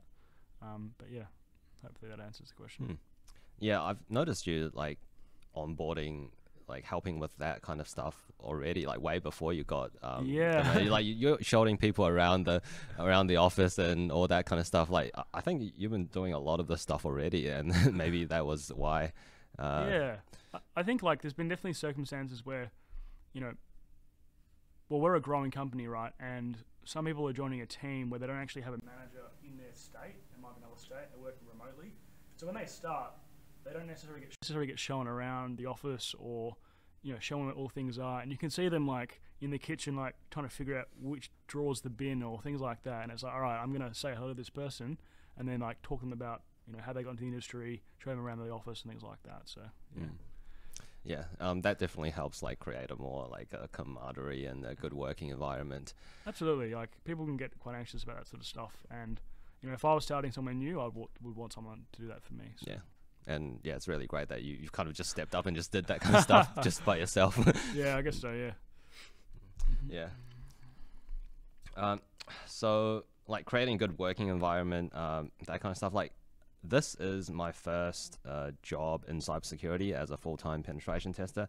And, you know, I've heard some like horror stories of like other companies like Big Four or something. Yeah. I won't name names, but definitely I've heard like people talk about how they are not the best places to work for. Let's just put it that way. Maybe I like dodged a bullet or something, but people like on my YouTube channel as well, they keep asking me whether like being a consultant is stressful or not. I'm like, I don't think so. It's pretty chill. Yeah, like I've got pretty reasonable working hours. So why do you think that is? I think it's Big Four specifically, like globally, are quite renowned for going through like the churn and burn model, which is essentially, they onboard 10 graduates, they expect them to stay max 2 to 3 years, and then they replace them with more every year. And the reason that is that they have such a big brand that for people to get that brand on their resume can open up a lot of doors for pivoting into new organizations. And they essentially kind of use that to their advantage and set very unreasonable working hours, like 60, 70, 80-hour weeks sometimes, which is, if you're looking at like investment banking and finance, people work even more than that, like 90 hours. And so that kind of expectation of working hours then flows on into like IT audit and GRC and pen testing and things like that, and any other cybersecurity roles at Big Four. And so people end up working ridiculous hours, and it starts to become like, it's not a supportive environment. It's not a place where, if you're not getting a good night's sleep, you're rocking up to work tired every day, you're, getting unreasonable expectations and demands, you're not getting support for growing and learning. Why would you want to work somewhere like that? You know what I mean? I think it's toxic. We've had a recent incident in Australia where, not in cybersecurity, but someone worked at a Big Four and they jumped off the top of their cafe off the building and killed themselves. So, like, that just goes to show you the type of a work environment that they have. Like, that's not somewhere that I would want to work at all. I'll tell you the experience I had working for a similar organization, not in the Big Four, but a very, very similar brand, say Big 10 or something like that. But I think I had essentially I worked there for 10 weeks and then quit and then came back to my job that I left. But, the way that I see it is that you kind of treat it as a resource, not a person, to achieve an objective. And they don't care about the impact on your own life. You're essentially an object to be used to achieve a business outcome. You know what I mean? So I remember going on the weekend to like pick up a jacket that I left on a chair, and like looking over the corner and seeing like a girl crying at her desk saying like, I can't do this anymore. And I thought, okay, I cannot work here. I got to go. And I quit. Wow. Yeah. I didn't quit straight away, but I spoke to like some people and they were like, holy shit, like that's horrible. You should not, like that wasn't like, I only saw one person cry, but I've seen a lot of people like rock up to work with like, like bags under their eyes. We had a long weekend for Easter or something like that. It was a public holiday on the Monday, and I came on a Tuesday and I was like, how was your long weekend? And they're like, what long weekend? Like they were here every day. I'm like, oh my God, like this is going to be me. So I quit and actually came back to the job that I left, which was very fortunate that I had the opportunity to do that. But this is not like a single story. This has just happened to me. Like every person that I know that has worked at those organizations has had a bad experience. I think that, does that mean if you get an opportunity to work at one of those organizations, you have to turn it down? I would say no. I think it's about asking the right questions at the interview process and asking for examples. Like if you ask someone, is it a great place to work at your organization? They go, yeah, it's great. Well, that's not the right type of question you want to ask. You're going to say, what's your retention like? How many people stay for more than 2 years? Those sorts of questions are the questions that you want to ask at the interview process. Do you spend time with your team outside of work hours? What's the standard working hour week? Like those are really hard questions that people have to give you real measurable answers to. So yeah, I would also say that, sometimes the team, you can get a good team in a bad business. Like some of the Big Four might be toxic in terms of how they operate, but you might have a really good manager that is a great person and they can shield you from a lot of that stuff. And so that could be an opportunity where you go, you know what, I'm going to work here for 2 years. I know the manager's really good, or I have a friend that works there and they can look after me, then sure, take that opportunity to get your foot in the door. But it's not somewhere that I would look to establish a long-term career. It might be good to have that on your CV though, right? Yeah, I mean, definitely for outside of security, like more big business, they can see, if you got those business names on your resume, they might think, okay, this person, can operate in a high-pressure environment. They, have a lot of different communication skills, consulting and things like that. But there's a lot of cybersecurity companies out there that you can choose to work for. So, there's also, depending on which Big Four company you're in, there's different people have opinions on whether they actually know what they're talking about when it comes to security and technical knowledge. Because a lot of people will do accounting, go and work at a big four, change departments, and then go into cybersecurity, don't get taught how to do it, be a cybersecurity specialist, and then are working on projects and making recommendations that don't make sense. That happens a lot. So yeah, I think it really depends. So you would say you haven't actually personally experienced some of those horror stories. It was more of like watching the other people and how they were just getting like hammered by the environment. Yeah, I mean, part of the reason why I left as well is because I have some like complex health problems, and I needed to like work from home quite often. Not even quite often, like 2 days a week for a certain week, and then 1 day a week. And I was being like told to like do like a massive report, like 40-page report, and it's due tomorrow morning at 9 a.m. and I'm leaving the office at 4 p.m. and I'm like, what do you mean it's due at 9 a.m.? Like, they're like, you've got to get it done. And I'm like, I don't want to stay here till 10 p.m. You know, like I could see it starting to happen. I had set my boundaries quite well. I was like, no, I'm not going to do that. You know, and that actually caused frustrations in the team because everyone else was doing it, but I wasn't doing it. You know, so it was getting applied onto me, and that was kind of what helped me form my decision to kind of leave. Yeah. But was the salary like much higher than like with a normal job, you would say, or was it just pretty like comparable? Well, I asked for a certain number, and they actually offered me $10,000 more than that when I started in the role. But I think it was more so because at the time I didn't have a really good understanding of what security salaries were, and so I kind of like asked what I thought I should be paid, but I didn't know how much people were actually willing to pay. I moved after having 2 years of experience into a new role, and I actually got like a 40% pay rise from my original company role. But I think that was just, I mean, in terms of the pay they offered me, it was fair, but it wasn't like anything crazy. I think they're getting better for sure, but I think it slows down quite a lot after, say, 3 years experience. Right. Yeah. There might be a lot of progressive, really big hops. Like you might start on 60 and go to 70, then 80. Let's say 60 to 80 to 100 in the first 2 years, right? But then, you know, you might be at like 100, 105, 110, 115 like every year after that. So it might start to slow down. Right. Yeah. That's in like Big Four. Yeah. Like I know that like you can just go on glassdoor.com.au or levels.fyi and you can type in like roles and you can figure out the salary ranges that they pay. Like a manager at one Big Four might get paid a certain amount, and then in a boutique consultant they might get paid a lot more. So it depends. And you just thought that was not worth it. Well, look like this, right? I was willing to sacrifice a 40% pay rise that I'd received from that leaving that company and going to this Big Four company. And I was willing to sacrifice a 40% pay rise to go back, you know, like we'll talk about numbers. So I went from 55k to 85k, and I was willing to go back to 55k after leaving that company, you know. But very fortunately, I didn't have to do that. They actually offered me more when I came back, which was quite, you know, surprising to be honest. But they wanted me back, which was really good. Yeah, so they realized they needed you. I was very. I mean, I was. You know, they could have fucked me. You know, like they could have said, you know, you can have 55 again. Here you go. You know what I mean? But they respected me, and they actually offered me more than I left for, which was really good. So it actually worked out really well. And I haven't left since then, and I've had a lot of reviews, and they've been very fair. So, yeah, I'm so glad that I'm here now. That's for sure. Nice.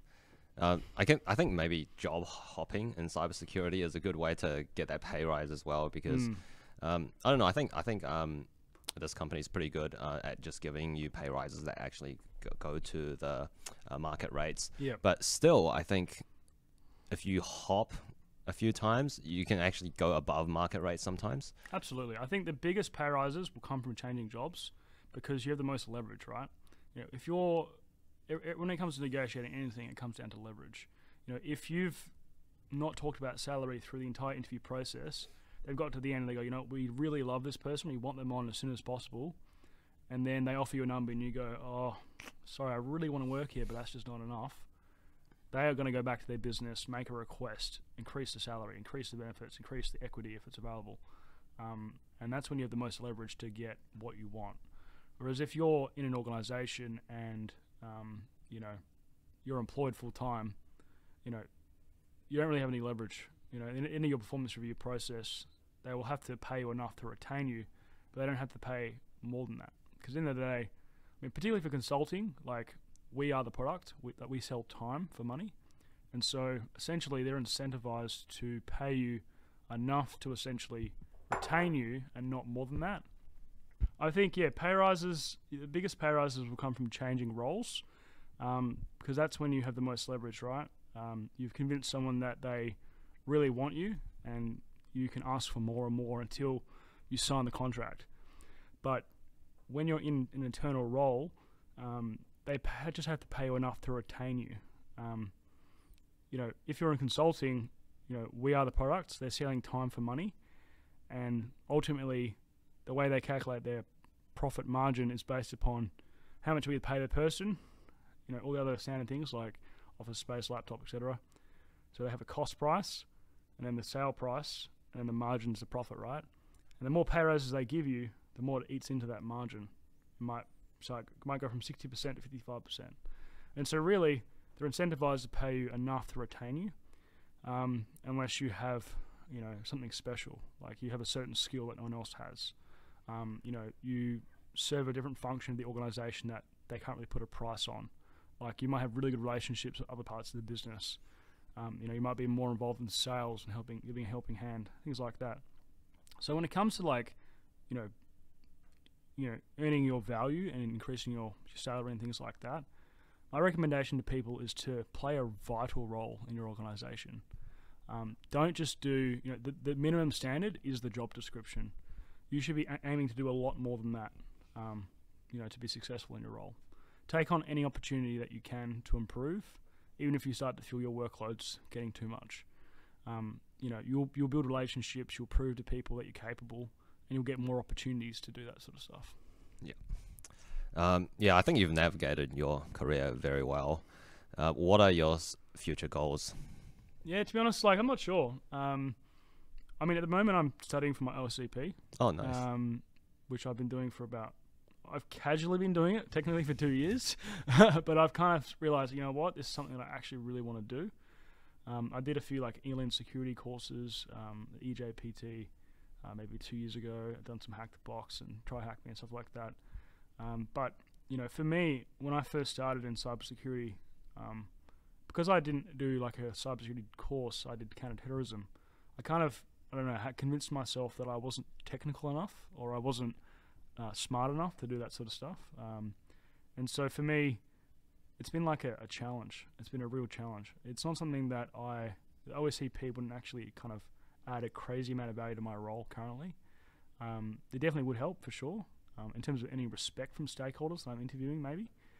But in terms of, you know, I don't do any pen testing in my role. I don't do anything like that. But it's a challenge that I see as something that is highly valuable. I see the skills as very useful. I enjoy it. I have fun with it. I like doing CTFs and stuff, like the WA CTF we're going to do later this year. And so that's something that I want to do. I think that I long-term will pivot into a more technical role, whether that's in my current organisation or elsewhere. I'm not sure yet. But I haven't said this is what I'm going to do. I'm kind of just taking things one day at a time. In GRC, something that does happen is when you get further up the chain in terms of progression and roles, you do become more business-oriented and more financial-oriented and things like that. And I definitely have a fear of losing my kind of security expertise and just becoming like a good manager and not really a security professional in a way. And so I definitely will make sure, for me personally, that I'm always continuously learning, staying up to date with threats, you know, attack techniques, things like that, doing security research, and, you know, I want to finish the OSCP. So long term, what type of roles can I see myself pivoting into? I'm not entirely sure, but I've always had the dream of going to the US and working in cybersecurity for a couple of years, and I still want to do that.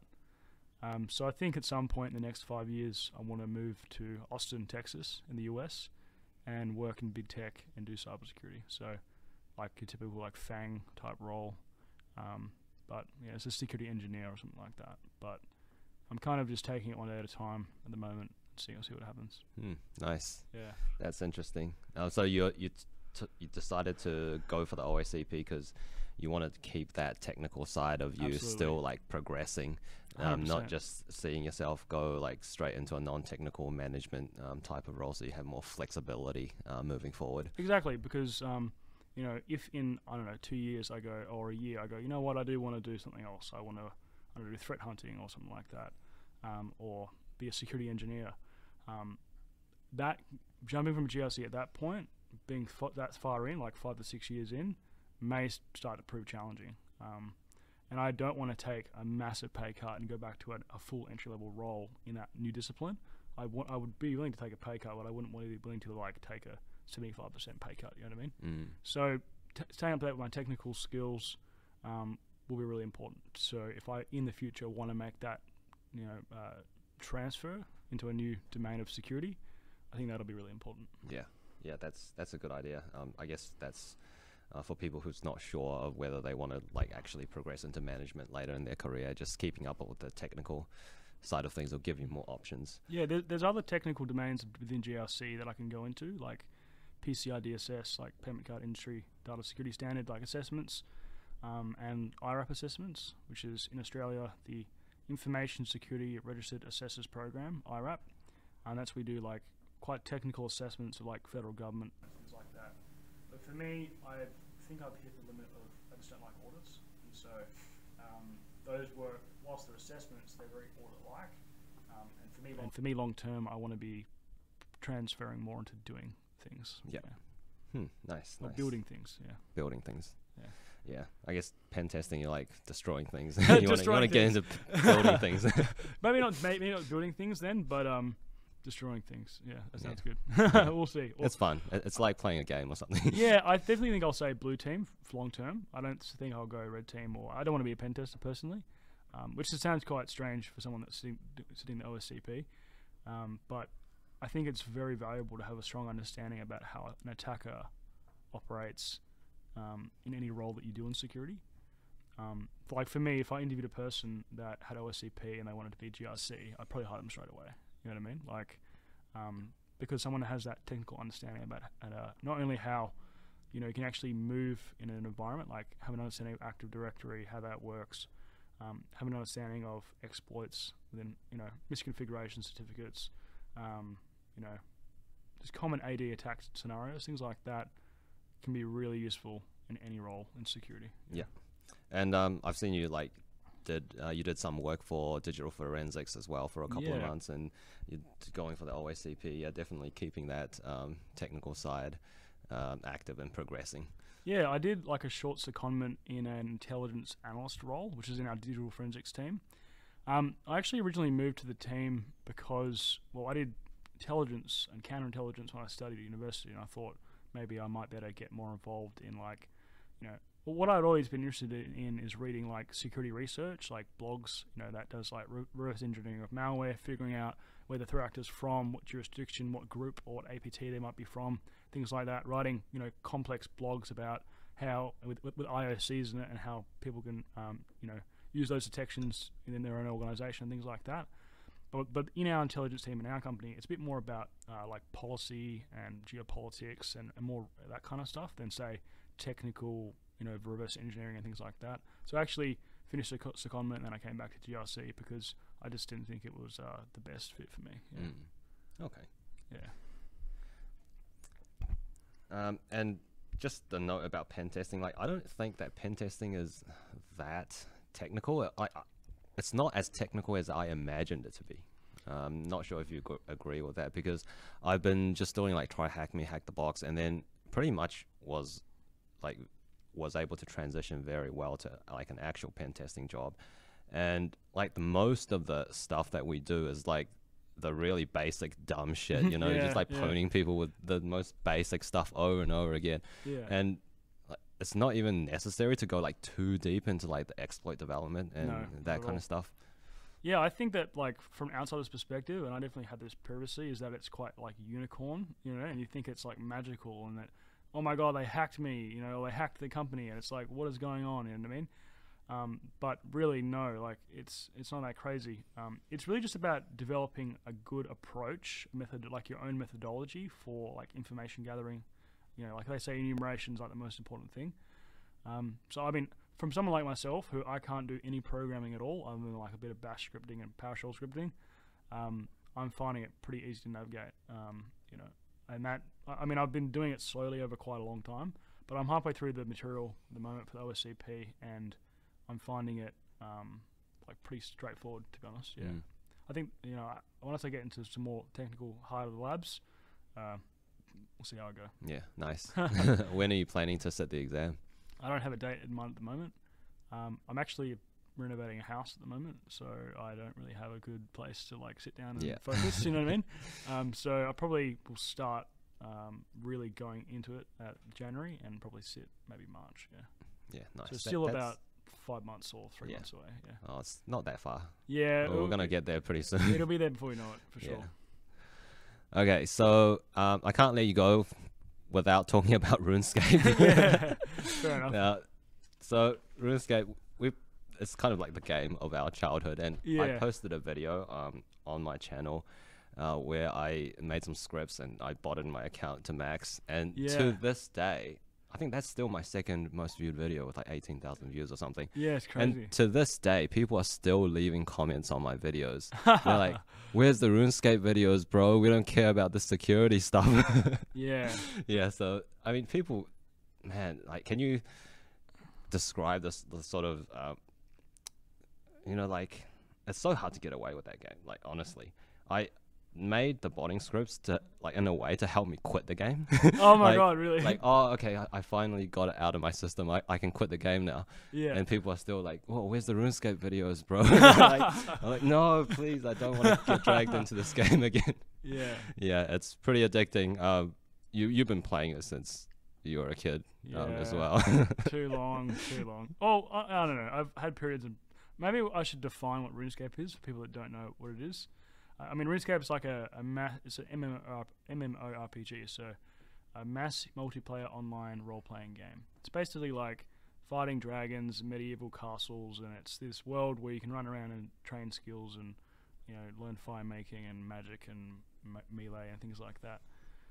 But it's a multiplayer game, so you can trade with players, and that's where things like leveling up accounts, like botting to like get gold, so you can sell gold and things like that. Comes into play. I mean, I've been playing RuneScape since 2007 when I was literally, you know, less than 10 years old. So I've been playing now for 15 years. Shit. That sounds really overly. Maybe we can cut that one. No, it's right. We'll keep it in. But for me, like, if it wasn't for games, I wouldn't be in cybersecurity, to be honest. Like, I watched this on the video that you did with it. Was 100 Proof, the bug bounty guy. He said, like, just being around games in general as a kid allowed me to be around computers more, around IT more, and I became the person in the family that like could configure or fix any like IT problem that we had. But you know, when I first got into RuneScape, like, well, actually no, what kind of maybe I can talk about crypto if you want, about how RuneScape got me into crypto. Yeah, sure. That'll be an interesting story. Yeah, so like when I was in 2012, this was RuneScape 3 before old school RuneScape came out. There was a lot of gambling in the game. I was a dice host, like, so two players would trade you. They'd give you like 5 million coins each. You'd hold the money safely, and then whoever rolled the highest number would get 90% of the winnings. So they'd get 9 million coins, and you'd keep 1 million. So you get 10% because you're a trusted person that, like, you know, you're like kind of like escrow for these people that are gambling essentially. And so that happened for a couple of years, and I was making all this gold, and I was just selling it to people online. Now, whether that's like to virtual gold sites or like on like IRC chat, you know what I mean? Like selling people gold for like PayPal and stuff. But, you know, I was underage, and you're not allowed to have a PayPal account, so I'd have my accounts get closed by PayPal all the time. I'd make new ones that get closed. People would charge back all the time, so you get your accounts closed for chargebacks. A chargeback is basically when someone makes a payment with PayPal, and then they call PayPal and they say, "I didn't authorize that payment." Then PayPal reverses the payment because it's a virtual transaction. Like, there's no receipt for like shipping or anything like that you can provide them. So the funds are reversed and sent back to the person that sent them. But then you've given them your gold in the game, so they like get it for free. So I had this problem where I was like, I need to like receive payment for all this gold that I'm making. I don't know what to do. And that's when I went on a forum called Scythe, and I found out about Bitcoin. And I thought, this is really cool. And this was, I didn't actually get into it straight away. That was in December 2013. And gold was about 800 USD a coin. It was the first time that, so Bitcoin was 800 USD a coin. And that was the first time it kind of like mooned. It went from like $100 to like 800 in maybe like 3 to 6 months. And I hadn't got into it just then. I was still like looking at it, but I saw it crash in like January 2014 from 800 to 300. That was like a really big drop. And that was because of the Mt. Gox exchange hack. And I saw that hack and I was like, that's so cool. Like that's a real life attack that's happened. And someone's, made all this money off Bitcoin. And that kind of got the things going like inside of my head, like understanding about how attacks work and that, it's essentially like a treasure chest at the end of the rainbow kind of thing, for all these attackers. But that's when I first got into gold, and I started selling, when I first got into Bitcoin, so I started selling my RuneScape gold for Bitcoin to Chinese gold farmers who would then sell it for a higher price to players that would pay in like credit card and stuff. So you might sell it to them for $1 per mil, and they sell it for $2 per mil or something like that. But they would sell it in smaller quantities, and you sell it in very large quantities, like, $1,000 at once, things like that. But because I was underage, I didn't know what to do with all this Bitcoin. I couldn't sell it. There was not really any exchanges back then, so I just let it accumulate. And from that time period of 2013 to 2017, Bitcoin stayed relatively around $250 to $300 US for quite a long time. So the price didn't change much at all. But eventually, I did sell all of my Bitcoin. I sold 79 Bitcoin for $30,000. Damn, that's a lot. Yeah, I was 16. I was maybe 18, 17 at the time or something like that. So $30,000 as a 17-year-old, I was like, I'm fucking rich. You know what I mean? So I bought a car, which has now been written off. I bought a computer, which doesn't work anymore. And I had $10,000 left over after that. So I quit my job, a casual job, and paid myself $100 a week for 2 years. But, that 79 Bitcoins at its peak was like $7 million. So, like, you know what I mean? And the car that I had is now, like, written off. So I basically have nothing to show for it, you know what I mean? So, what could I have done? Could I have gone back and kept it all? No, I don't know. But who knows? I don't really try to think much about it. But I remember when the price peaked in, I think, 2018 or something like that at like $1,000, I was like, holy shit. But then when it peaked at 20K and then at like 85K Australian, like in the last year, that was when I was like, oh my God. like it started to get really bad, you know? Yeah. Definitely a lot of like, second guessing myself and stuff. But at the end of the day, I probably, if it moved up 10%, I would have sold it, you know what I mean? Like, let alone if it moved up, 50,000x or whatever. So I can't hurt myself for it. But spinning this story back into cybersecurity, from Bitcoin, on all those forums where I was selling RuneScape gold for Bitcoin is when I started to learn about like the somewhat like black hat community within RuneScape, you could say. I would say it's grey hat maybe because it's not technically illegal. Well, actually some of the things people were doing were illegal, so technically it was black hat. But I was just like watching what people would do because, I was selling a lot of RuneScape gold. I was in this IRC chat and people were also selling a lot of gold to this one vendor, and I wanted to figure out, well, what are they doing to make the gold? And that's when I figured out that people were doing things like DDoS attacks for like ransomwares, like they'd go into a duel and DDoS the other player and then beat them and take their stuff, or they might like rat people, get them to download a file of a Skype and then use a remote access Trojan to get into their computer and take their RuneScape gold and all sort of stuff. And it was getting crazy. Like, I found it very fascinating how these somewhat like script kiddie type people were essentially using, extremely illegal software to perform, nefarious actions, but within a game like RuneScape, you know what I mean? So that was really fascinating, but I tried to steer clear from that sort of stuff. Yeah. Yeah. Like, I played the game earlier than you, actually. I got started earlier than you. Earlier? Yeah. So hang on, when did you start playing? I was playing in RuneScape Classic. I played RuneScape Classic for like 6 months or so, and then RuneScape 2, I guess. Oh my God. Time. Yeah, that's crazy. Yeah. And like when you're talking about like these, like getting people to download rats and stuff, like I remember just getting scammed of like my first Rune 2H, like Yeah. in RuneScape Classic, and I was like falling for like trust trade. test kind of thing. Yeah. Yeah, like things like that definitely made you more aware of like scams and just being more aware of like cyber concepts, I guess. Even before I realized what that was, really was. Yeah. So I think, would you say playing the game has been a net positive or a net negative in your life? I'd say net positive. I mean, there was definitely times in high school where like I played way too much and I really should have gone outside, But now for me, it's like a good balance of, it's my stress release. Like I don't really watch TV or anything like that. If I want to have a few hours off on a Friday night, then I'll play a bit of RuneScape, you know what I mean? But net positive for sure. But yeah, it's interesting. Like, you do learn about trust and things like that with strangers because you're playing a game with people you don't know. And there's a lot of quite complex scams that do exist, like anti-scam scams and things like that, where people are on a phone call with you on Discord and you think that they're on your side and they're helping you beat a scammer, but really they're the one that's scamming you and trying to trick you into going to a dangerous place, things like that. Because in these games, there's items in the games which are worth thousands of dollars. Like party hats in RuneScape 3 are worth like $5,000 to $10,000 US. You know what I mean? And there's items in Ultra RuneScape which are worth like $2,000 US. You know what I mean? So for some people, that's like a month's paycheck or more. So why there's a lot of people that have invested a lot of time in figuring out how to take advantage of people in that game. So it can teach you a lot. But I don't know. For me, I've sunk so many hours into that game. Too many. I can't say whether it's been a net positive, net negative. Definitely did learn some stuff, but man, the hours sank into that game. It's a grind game. Like it's definitely a game that you can't essentially beat it. Like there's no finish, there's no end. It's just forever, basically. Yeah. All right.